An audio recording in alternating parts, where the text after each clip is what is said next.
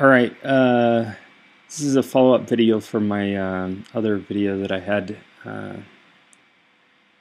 that explained how I was connecting my Node.js app up to the home automation system I have, which is a clipsal system.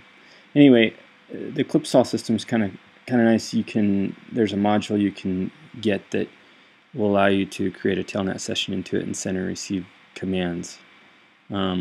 So anyway, I wanted to expose an HTTP interface into that so that I could do other things from a web app or from whatever. So Node was my natural tool of choice to make that happen.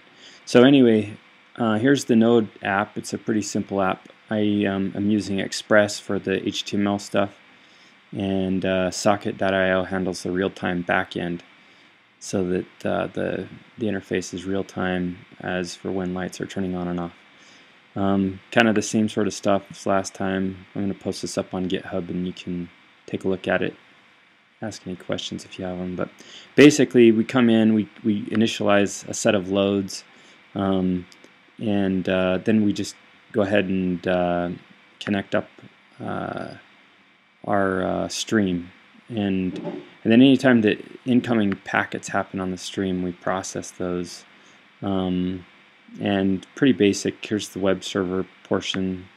Create a web server and serve a static HTML document that has some AJAX that makes calls to some of these endpoints to control stuff or to read devices and so forth and so on.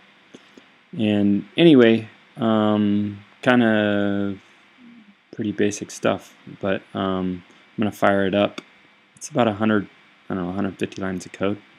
I'm going to fire it up here though. I'll show you guys. Okay, so I just fired up and you can see that there's messages that are kind of already popping in here. And anytime a message is received, it processes it and pushes it back out the real-time channel. So the interface is kind of basic, but when it loads, this is it.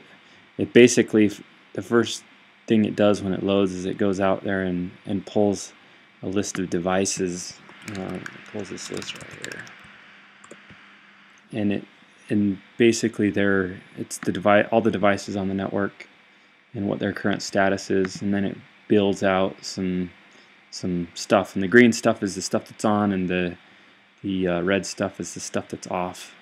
So as I get real-time stuff happening in here, it'll feed into the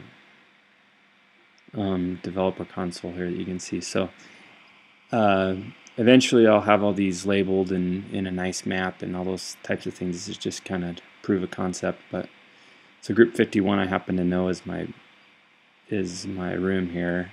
So if I go ahead and hit that, it'll turn off. If I hit it, it goes on. So there's really very little lag. I don't know if you can see the light going on and off, but you can see it over here in the console what's happening. And it feeds in these objects that basically tell my browser what to do. Update status 01 or 10, depending on if it's on or off. So anyway, kind of cool. It also updates, when I go and click on, like I'll go turn the light off from the wall. So I turn that off, and then you see group 51 came off. And I go ahead and I turn it on from the click, and it's on. So anyway, kind of a real-time thing. I can pull this URL up in my mobile phone or iPad, and it works great. So anyway, next steps are organizing this information a little bit. Oh, I'll show you the HTML page. It's pretty basic as well.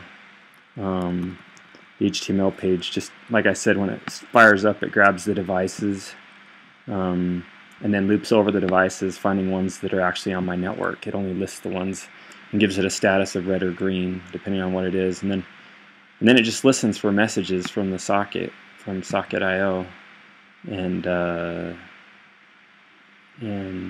does its thing here. There's a function for a clicker, but that's only about 75 lines of code. Gotta love Node and all this JavaScript stuff. Pretty awesome.